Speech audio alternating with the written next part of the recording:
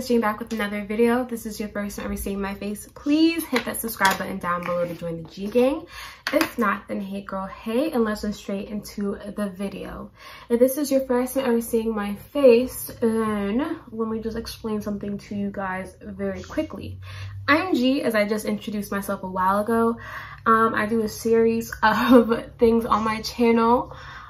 Today you've clicked on a Monday video, which means that today, on the day that this was filmed and most likely uploaded, it is Murder Mystery Monday, or True Crime and Makeup. It's whatever I really feel as to name it. But during these segments, we really just talk about an interesting crime that I think is interesting while I just do my makeup. And I know my hair looks a mess, you don't have to tell me, but at the end of the video my hair will be put together. So let's just ignore that and let's get straight into the true crime. Today we're going to be talking about the crime by Lucas, Henry Lee Lucas. I think I want to call him Lucas because I like that name. Not that there's anything wrong with a Henry as well. But let's just get straight into the video. Lucas was born in August 23rd, 1936 in Blacksburg, Virginia, to his parents, and his parents' name were also Lucas. I guess you could say Lucas Jr. and Viola. I'm not sure how to pronounce it. I feel like that's a really old name that you don't really hear too often nowadays today, so don't come for me in the comments because I don't know how to say his mother's name. He was one of 9 siblings, so it was a very large family, which I think was pretty common for around that time in the 1930s. I think it was very common to have a large number of siblings, rather as to now it's more common to find 2 or 3 kids in a household.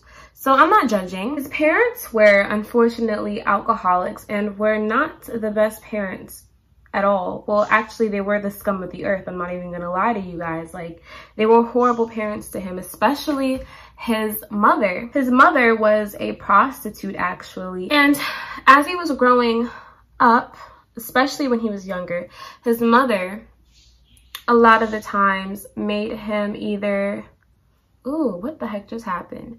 His mother made him basically watch her give sex. Is that how you say it? Like, I don't know. She was a prostitute, so she sold her body. His mother basically allowed him to watch whenever she would have clients come over, watch her do her job, if that's the right way to say it. Oh, disclaimer, because I always forget. Disclaimer right here. Please, if you are going to watch this, very graphic, very graphic. So please be of age. Please know what you are getting into. So I'm just letting you know. So he would often watch his mother do her job, which is, I think as a young child, they shouldn't even know what that is. And the fact that the mother did allow him to do that, like, of course, he's gonna grow up to have some issues. So I don't know, like, I don't know what she was thinking, or if she was drunk when she made him watch, but the poor little boy, like, I'm sorry for him as a child, honestly. His mother also made him cross-dress in order to sell him to clients of any gender, because if you cross-dress them, then they could go for either one, I guess, but I don't know. So I guess it's not illegal. Like, why was the mother never in jail? And did she do this to her other kids was my question, because if you're doing it to one, I'm sure you're doing it to all. Like, I'm pretty sure money and drugs and alcohol doesn't just favor one child. Like, you're gonna do it to all your kids. That's what I believe. But eventually his school teachers complained about his cross-dressing, and then a court order made her stop cross-dressing him. I just think back and I'm just like, dang, not only did she do that to him, she did it to him to go to school. So I'm sure he was a little bit picked on or teased on or bullied, maybe even at school. In December 1949, Lucas's father passes away. His father actually passes away of hypothermia. How do you say that word? Hypothermia. After coming home drunk and collapsing in a blizzard. I guess he never got home. I guess after being on his way home and collapsing in the blizzard. He dies of hypothermia. That's crazy to me. Like, that mind boggled, honestly. As a teen, Lucas's sexualness, I don't even know what to call it, but like his, you know how kids get older, not older, but you know how kids like grow up as a teenager and they figure out their sexuality and they experiment and whatnot. Lucas figured it out, especially because he was exposed to it super early. So he had a lot of that in him, more than any other teenager, I would say, thereof. He was reported to have had sex with his half-brother and a few dead animals, which I can't even really honestly fathom, because like, wow, that's a huge jump. Huge. On June 10th, 1954, Lucas was charged with over a dozen burglaries, guys. Like, this man was getting busy, like busy. And the reason why he was getting so busy was because that he had dropped out of school. So he dropped out of school pretty early in life. I think I read the 6th grade, or I could be wrong. He was sentenced to 4 years in prison in Virginia for the crimes that he had committed. He ended up escaping in 1957 and was captured 3 days after his escape. He was then released in September 2nd, 1959. And then in the late 1959, Lucas traveled to Michigan in order to be with his sister, Opal. At this time, Lucas was actually engaged to a pen pal who he was writing while being incarcerated. His mother ended up visiting for Christmas in Christmas 1959. After he told his mother of his engagement, his mother had strongly disapproved of this engagement. She was really upset, and it resulted in a huge argument. The argument basically consisted about how she didn't like his fiance and how he should move back with her, like move back in with me. And knowing all the stuff she did to him, honestly, I don't blame him for not wanting to go back. Like, he rather stay with his sister. Let the man's a grown man, like, let him be. So while she was there during Christmas, they argued several times over the same thing, being his engagement. In January 11th, 1960, in Tecumseh, Michigan, Lucas kills his mother during an argument about his nuptials. And not only was the argument about his nuptials, it was about whether or not he should come home with his mother in order to take care of her in her old age. He claimed that he struck her over the head with a broom and then stabbed her in the neck. Like, y'all won't understand, because you all understand why I'm confused in a second. So after stabbing his mother in the neck, of course, he flees the scene, as every right-minded killer would do. They flee the scene in order to not be caught. I don't really know what I'm doing, but I'm doing something on my list. Nothing too crazy. He said, "All I remember is slapping her on the neck. But after I did that, I saw her fall and I grabbed her. But she fell to the floor and I went up to pick her up. Then I noticed that I had my knife in my hand and that she had been cut." Unquote. Cause what the fuck? What the hell? Anyway, this is what he told police. I don't know why he thought that was gonna get him somewhere, but he did. But anyway, he fled the scene. Okay, that's all we need to know. He fled the freaking scene. When Opal returned home, she found her mother on the floor, still barely clinging for her life. Thank God she wasn't dead.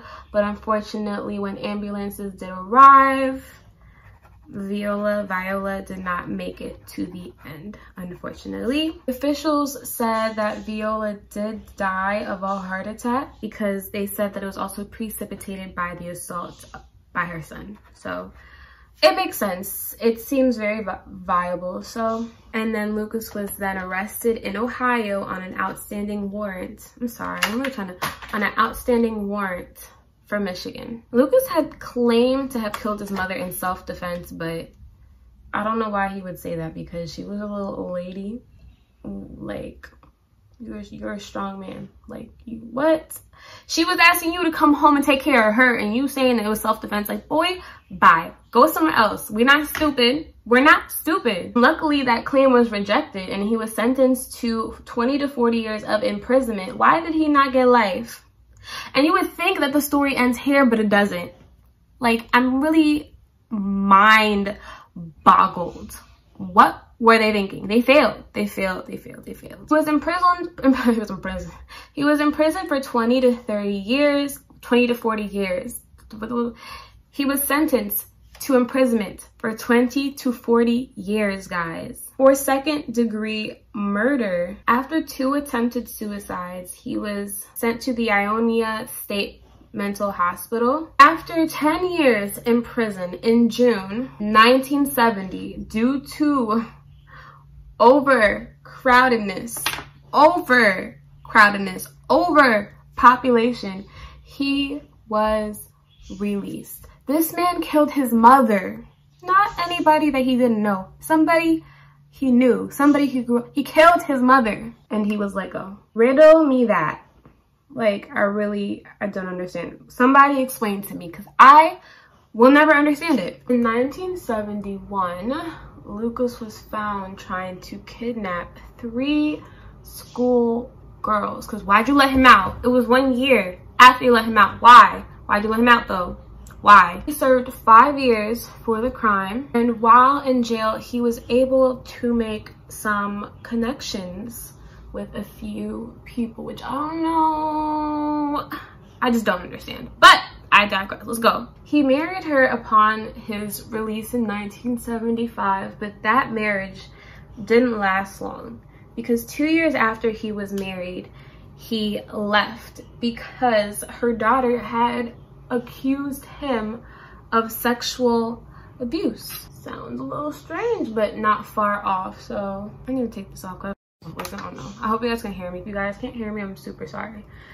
I needed to mix this foundation. I don't know why I didn't. After his separation with his wife, he began moving between different relatives until one of his relatives was able to get him somewhat of a stable job. So he moved to West Virginia to acquire that job and work there full time and actually make something out of himself. While in West Virginia working his job, he ended up in another relationship that again did not last too long, that he eventually left once his family, not his family, once his girlfriend's family started to accuse him of abuse to their daughter, their child, or whatever. So he was just having some really bad luck with his life, and I think he just, I don't know what to say about this. It's like his life is to shit. Like, it's just really bad. Like, I don't know, he just has a really bad freaking life. In 1975 also, he traveled to Michigan in order to team up with a petty thief who was also his friend named Otis. I guess he had nothing to lose and he didn't really like the job that his family member had gotten him, but you know, once a criminal, sometimes always a criminal. Not for everybody, but definitely for him. That definitely was a slogan for him. Otis and Lucas shared a very unhealthy interest in rape and death. So 2 and 2 put together is just not a healthy combination at all. Anybody who even has that interest in the first place is not a healthy person. But anyway, in October 1970, Lucas Otis and his niece, Otis's niece, Becky Powell, traveled the country.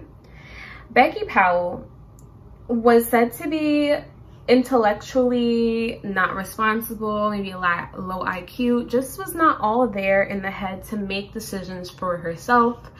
And she was also a minor, because before she decided to go on these trips, these travels around the country with Otis, she was underage.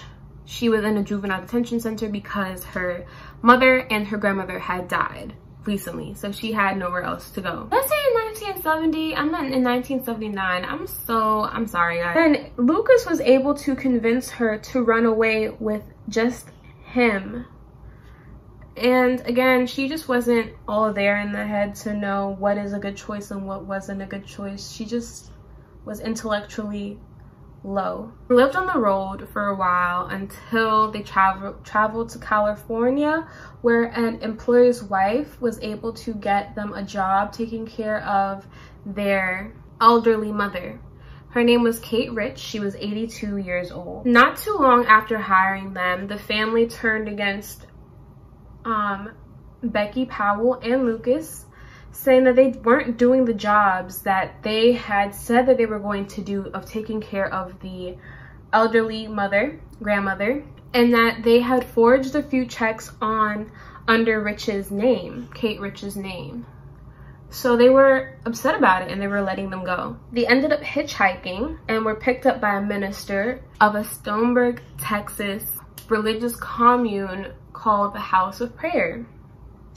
Thinking that Lucas and the 15-year-old, yes, Becky was 15, was a married couple, he helped them out, helped them find some jobs, gave them a place to stay, just did what he could. So Lucas had a stable job for a while as a roofer, and they had a small apartment together thanks to the minister. It was said that Powell started to become very argumentative with Lucas. They would get into fights very often. Things were just not looking pretty at all for them. So Lucas had said that Powell had gotten homesick and wanted to go back to Florida, and that she took a truck back. She took a truck and drove back to Florida. In June 1983, Lucas was arrested for an unlawful firearm that he possessed while in Texas. While under detainment, he confessed to the murders of Becky Powell and also Kate Rich. In addition to actually just confessing, he also decided to show them evidence of the crime. And I honestly, while reading about this case, I don't understand why he outwardly just came out about it. But he did, and maybe his conscience was just weighing on him, who knows. He was able to lead them to what he said was the bodies, but when the coroners were looking at the remains, it came back inconclusive if it was really the people that he said that it was. But at the end of the day, in my opinion, if he's leading you to somewhere where he knows there's body remains, shouldn't he still be charged with a crime?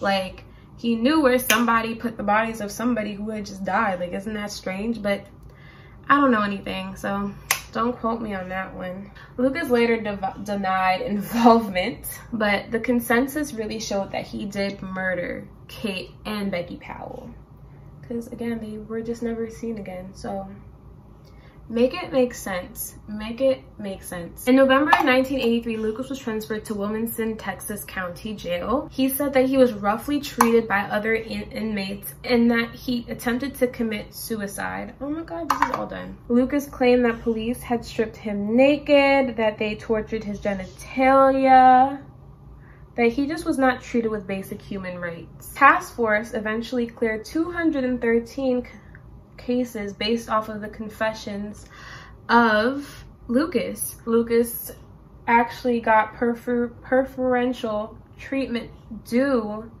to his confessions, which is just odd to me. Like, I'm so shooketh. He was rarely handcuffed. He was allowed to reign the entire police station, not an issue. And he even knew a few codes to doors, which that just mind boggled me even more, because there's no way he should have known that stuff regardless. Like, that's not okay. That's just bad policing, honestly, in my opinion. Later, when they were trying to really buckle down on his involvements and really see if he was involved in these crimes, it was really undetermined, because Lucas was allowed to roam around, look at documents, and it was really like, could he just look at a document and just fake a confession based off of what he read, just to like add a few other words just to make it seem like it matches up with what happened?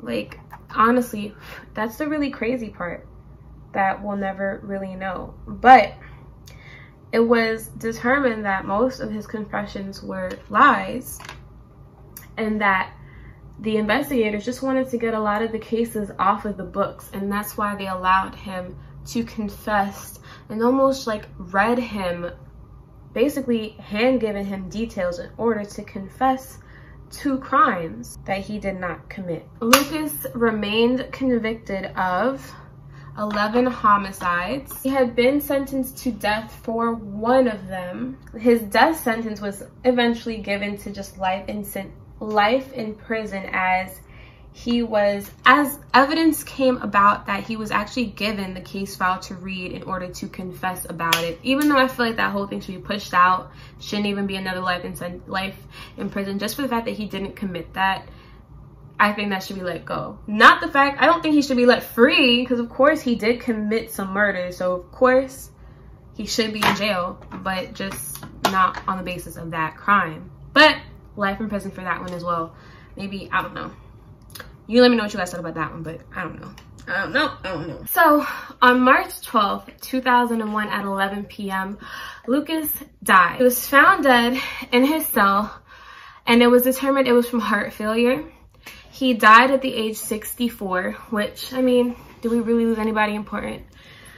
I don't think so, but that's just my opinion. So he was buried at the Joe Bird Cemetery in Texas, and as of 2012 his grave is unmarked due to vandalism and theft of graves, etc, etc. So I hope you guys enjoyed this Mystery Monday. This is the look. It's nothing fantastic, something simple, because I took some photos. Here are the photos if you guys want to see it. Follow me on Instagram, the link is down below. And if you like this Murder Mystery Monday, I post every Monday. Like, comment, rate, subscribe, and I'll see you guys in the next one. Bye, guys.